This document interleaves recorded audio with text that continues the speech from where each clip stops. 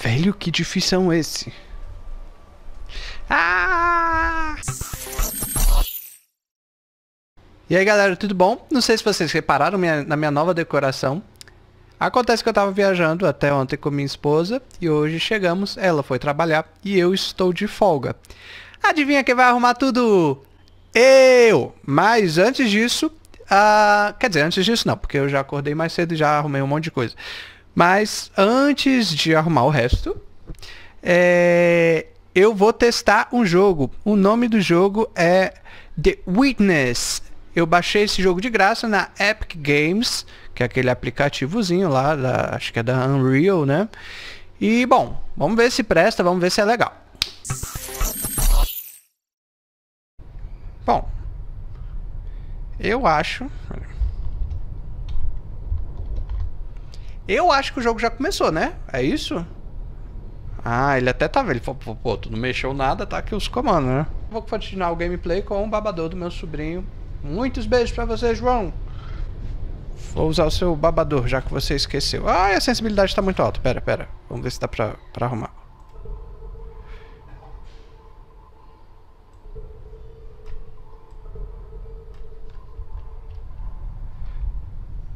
Tá, agora acho que foi meio que demais. Não. Controles. Aqui assim. Ok. Tá meio alto para um jogo de FPS, mas pra aqui eu acho que não sei.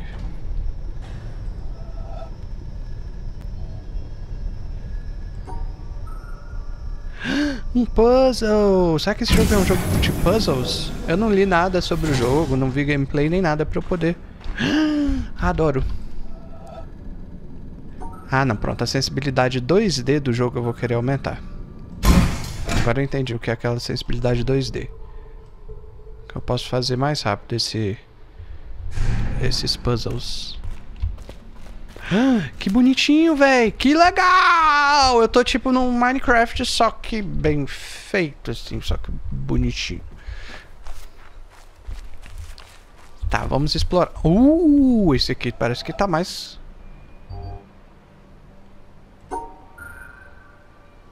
Eu posso voltar? Não, eu não posso.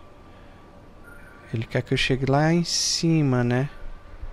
Ah, eu peguei o caminho errado. Pera, volta. Não, peraí, tio, não dá.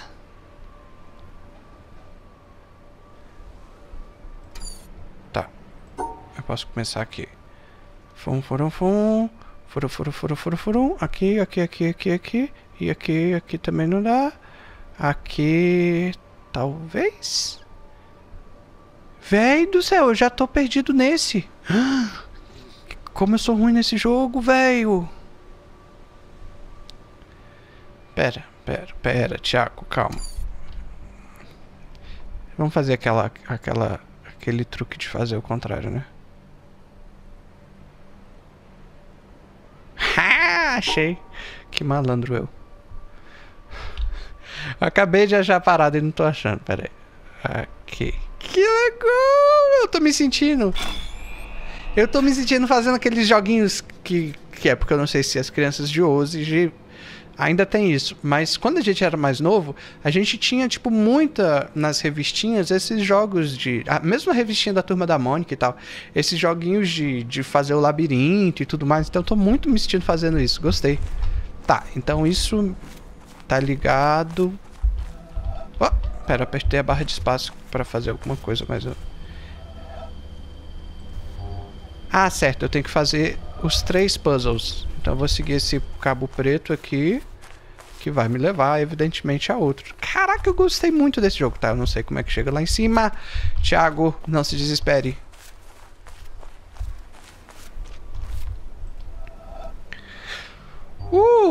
Tá, vamos tentar ir sem trapacear, pra estimular meu cerebrinho. Tchá. E ele fica ali apitando, tipo, ó, é aqui? Tá, vamos ver até onde eu tenho que chegar.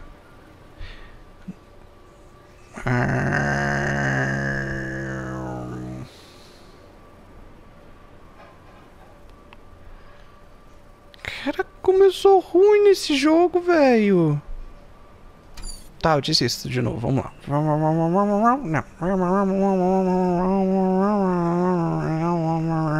achei.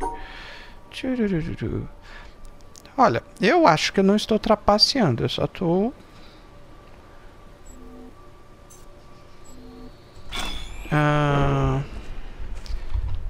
tipo, buscando outro jeito de fazer... Ah, porque esses são dois, tio. Oxi, não, pera, calma. Eu desfiz meu negócio. Tá, vamos lá de novo. Tchac, tchac, tchac, tchac. Ah, não, esse de cima eu já fiz, agora eu tenho que fazer o de baixo. Tchac, tchac, tchac, tchac, tchac. Tá, aqui.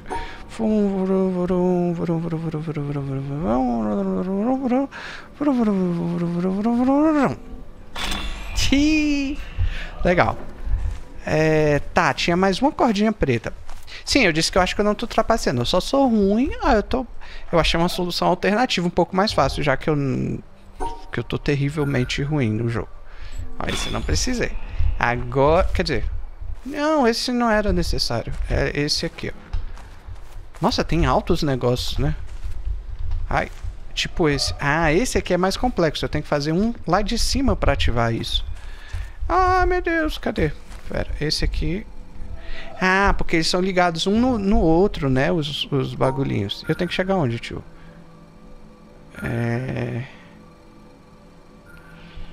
Tá, acho que aqui assim, né? Ih, que legal! Tá, eu ativei o lá de cima. Ah, pronto, era esse que eu tinha que fazer lá de cima. Nossa, esse tá bem grande. Tá, esse tá grande, mas acho que ele não tá complicado. Ó. Poxa, eu peguei, tipo, aqueles mais difíceis logo de cara, né? Pra fazer. Sentiram isso aí? Que legal. Agora eu tenho que... fazer isso?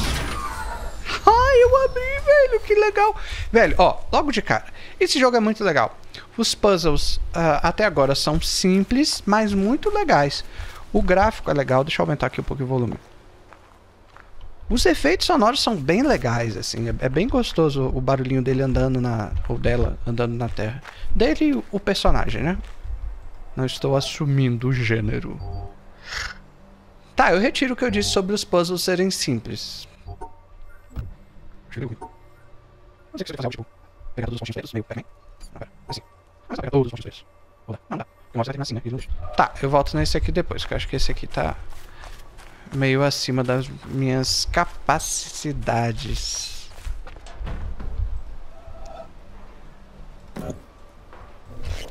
Ah, aqui, ó. Aqui ele tá me ensinando o bagulho. Ele tá falando, ó, você tem que... volta. Tem que pegar os dois. Ah. Então isso aqui é tipo um tutorial. Calma, Tiago. Velho, que legal. Pera. Deixa eu descer aqui, subir aqui, virar aqui, virar... Haha!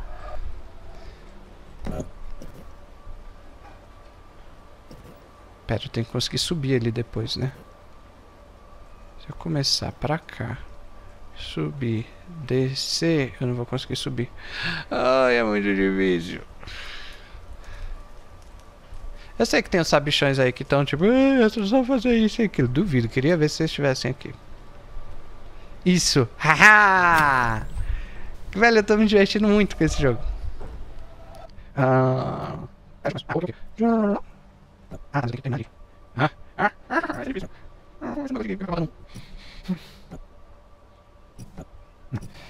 Velho, que difícil é esse?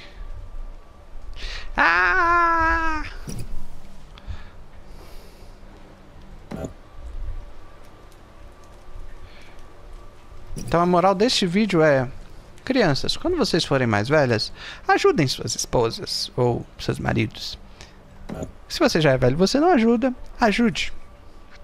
É um bom jeito de prolongar o seu casamento. Né? Aí vai vir um cara bem besta, tipo o destruidor de noobs. Mas, Tiagão, eu sou macho alfa, eu não ajudo nada. Vai nessa. Velho, eu não acho a solução. Mas eu vou achar. Tadadã. Achei! Velho, ai meu Deus, pera, esse aqui tá muito difícil. São tipo 10 bilhões. Não, não pode ser. Já dá também. Terra também. Que coisa chata. Mentira, não é coisa chata, coisa desafiadora. Ah, posso começar aqui. Ai, teve um barulho aqui. Ainda bem que não é jogo de terror. Eu morro de medo de jogo de terror. Teve esse barulho, né? Se fosse jogo de terror, eu já tinha me jogado ali debaixo das roupas. Eu já tinha me escondido aqui atrás do babador. Você não tá entendendo o nível. Ah, eu acho que eu sou um homem ou uma mulher de cabelinho curto, ó. Oh, eu corro, que legal.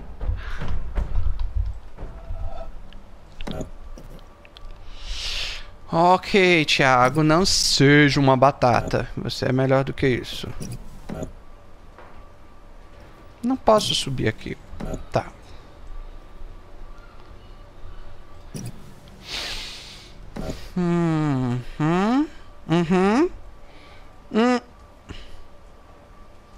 Tá, pera, vamos tentar um pouco diferente. Eu vou tentar coletar esse antes. É isso!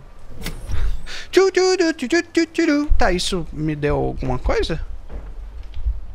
Ai, pera. Quando eu aperto espaço, ele me dá isso aqui, ó. Mas eu não sei o que isso significa. Não, não quero apertar espaço. Ai, meu Deus. Pera, tô com medo desses. É só ir reto?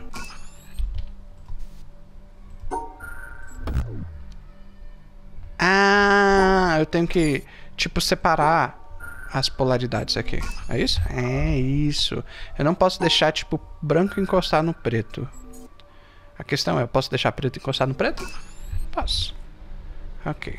Branco não pode encostar no...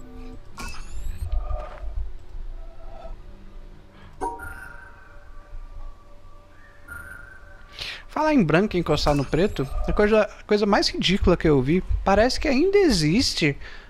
eu ouvi falar, né, uns anos atrás, que ainda existe ônibus segregacionados nos Estados Unidos. Tipo, ônibus que é só pro negro, ônibus que é só pro branco, assim, ou algo do tipo. Cara, e... Nossa, a gente já tá em 2019 e ainda existe, tipo, coisa desse tipo. Que coisa mais estranha, né? Tipo, não tem sentido nenhum, a gente é tudo igual. A cor é só sei lá, uma coisa. Ah, não, pera, esse aqui eu não posso fazer assim. Pera, se eu não posso fazer assim, como eu faço? Ah, é o contrário. É assim. Legal. Tá, eu tô entendendo. Ó, eu achei isso muito legal. Eles não te fazem um tutorial, mas eles botam um negócio ali e você fica meio, pô, deixa eu ver o que é aquilo ali. Aí na hora que tu vai ver, é um tutorial sem palavras, assim. Você vai entendendo, né, a lógica da parada. Pera, talvez eu tenha que subir. Não, mas eu tenho que isolar aqui. Ai, meu Deus, não dá pra isolar esse aqui todo. Ah, tá, pronto, ele tá todo isolado. Mas esse branco ali não tá. Ai, meu Deus, pera, eu tenho que chegar lá em cima. Tá, não, então tá tudo errado, tudo que eu fiz. Ok. Não, tá, eu tenho que isolar esse.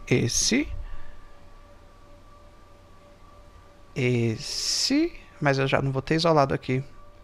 Tá, vamos testar se você pode isolar pelo menos só um dos lados. Não, você tem que isolar todos os lados. Véi, que difícil esse. Pera. Então eu isolei aqui embaixo. Eu teria que isolar aqui. Ai.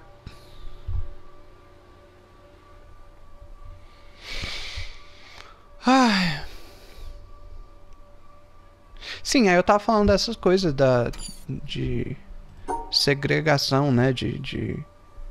Das pessoas não se misturarem. Tipo, que coisa mais absurda. Oxi! Oxi! Não, pera, eu não entendi agora. Pera, eu tenho que ver de novo. Esses brancos podem se encostar. Isso é um cinza, né? Eu tô meio confuso. Certo. Mas eu não entendi. Será que eu teria que... Não, eu não entendi mesmo o que rolou. Pera. Tá, o branco não, eu não separei ele do preto ali, beleza. Outra coisa que eu acho estranha é toda essa polêmica em cima de...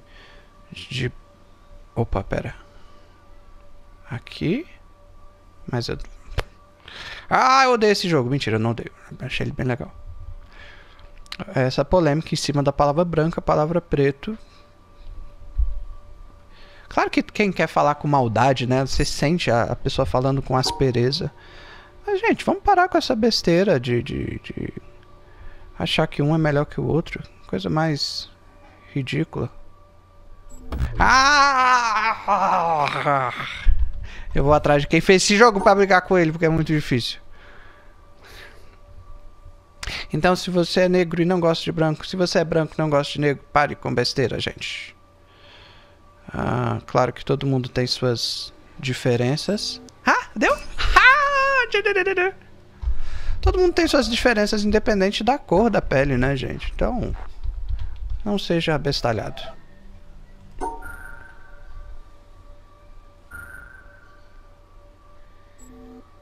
Foi?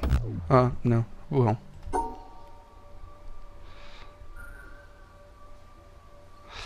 Tá, eu tenho que isolar. Nossa, esse aqui eu tenho que isolar ele todo. Como é que eu isolo ele todo? Ah, não dá pra isolar ele todo, velho. É, não dá pra isolar ele todo. Fim, ponto. Ah, por quê? Por que eu não sou inteligente? Eu sou inteligente? Eu sou inteligente. Aqui a gente fala, mas a gente fala errado, tá de novo. Eu não consigo. Consegui! Pera, por que eu não consegui? Nossa, não, tá perfeito. Ah, tá certo. Ah, ok.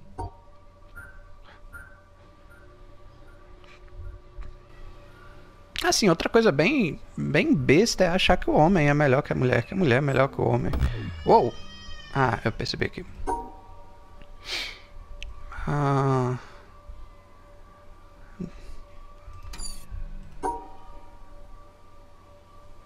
Eu não vou dizer que nós somos iguais, porque nós somos diferentes, né? O homem tem uma coisinha, a mulher tem outra coisinha. E...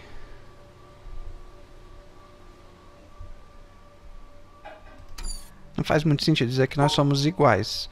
Mas não quer dizer que um é melhor ou pior que o outro. Isso não faz sentido algum. Então, se você se acha melhor que o seu colega ou sua colega do outro sexo, deixe de ser uma batata também, rapaz. Ou menina.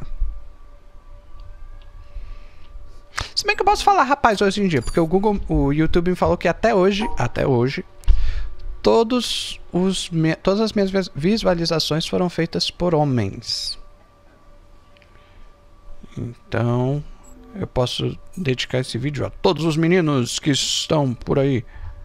Velho, o que que tá faltando? Tá certo, não tá? Ah, é, faltou esse comecinho aqui. Ah, não precisa isolar esse branco, Tiago. Tá, esse aqui eu preciso, e esse eu preciso. E esse eu... Tá, não, tem uma coisa complicada. Eu acho que a alerta do sim e do não é mais ou menos a mesma coisa. Pam, pam, pam. Ok, então vamos continuar conversando sobre coisas legais e coisas chatas.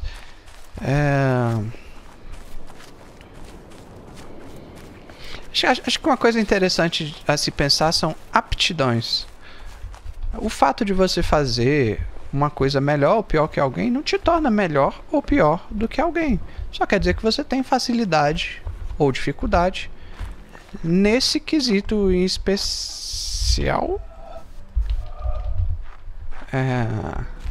Então, eu sou o melhor do futebol lá da escola. Tipo, ok, mas isso não quer dizer que você vai ter que tratar tipo aquele gordinho que não sabe jogar nada de bola.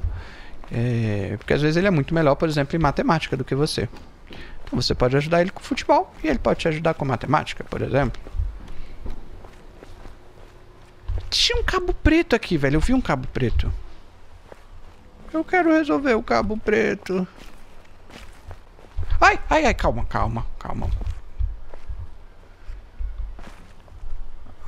Tem um... Ok, quem é bom aí de coisas, me diga o que é aquilo. É um diodo? Léo, o que é aquilo, Léo? Por exemplo, Léo é bom em coisas de eletrônica. Eu já sou uma batata. Eu sei soldar coisas, eu sei fazer algumas coisas funcionarem. Mas o Léo é bem... Ai, eu quero entrar aqui dentro. Ah, é aquele difícil, né? Aquele que eu não tinha entendido. Pera, talvez agora eu saiba. Oh, eu quero entrar. Nossa, é difícil mesmo. Eu tenho que pegar todos os pontos. E eu tenho que isolar. Mas não, tipo, isso. Eu tenho que isolar as cores. Mas eu nem tenho que pegar todos os pontos. Velho, eu não sei como fazer isso. Acho que eu tenho que pegar os lugares. Não, primeiro.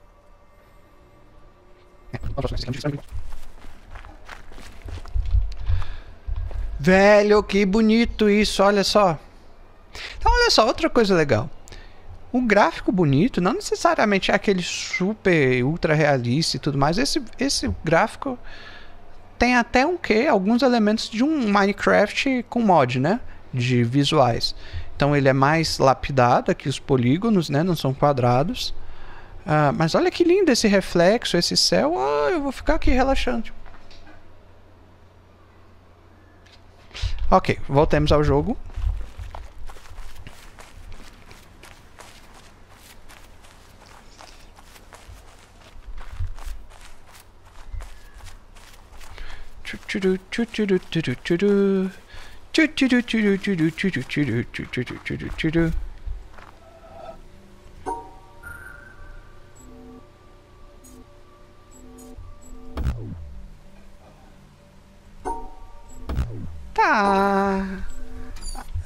Tá, vamos seguir esse cabo. Não, volta. Volta, tio. O cabo onde você tá. Não dá pra eu seguir esse cabo, ele tá muito escondido. Tá, mas eu não entendi o que eu faço com aquilo. Olha coisas legais ali. Tá, por um lado, esse jogo é bem confuso, assim. Bom, esse mistério aqui também é muito confuso. Eu posso me jogar? Eu não quero morrer pra descobrir isso. Não, acho que ele... Olha eu! Oi eu! Tudo bom? Tchurururu. Tá, eu não vou me jogar. Ele não consegue se jogar. Que bom.